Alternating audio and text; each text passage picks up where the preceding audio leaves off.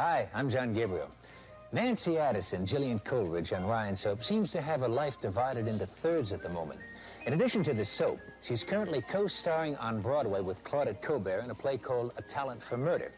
She's also partners in a jewelry business called Kirk's Folly.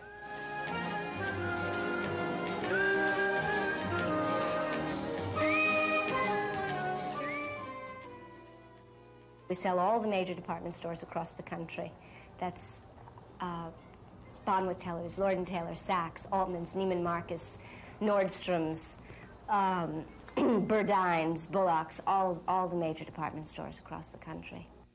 And it's a very different kind of business, and yet the thing that is nice about the business is that it's creative.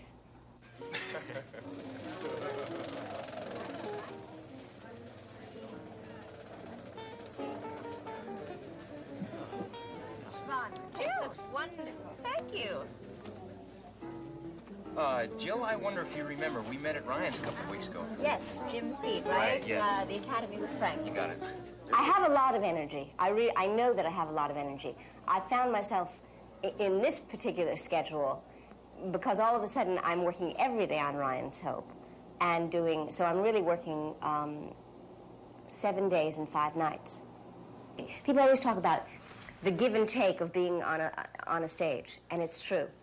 See, in a studio, there isn't that. You get your energy from the other actor that you're working with and from your own preparation or whatever. But on the stage, half of it, 50% of it is what's going on up there, and 50% of it is what the audience is giving back to you, and you feel it. Now Nancy's about to divide her life into fourths by adding another element, marriage. Best wishes, Nancy. We'll talk more in coming weeks. I'm John Gabriel. See you next time.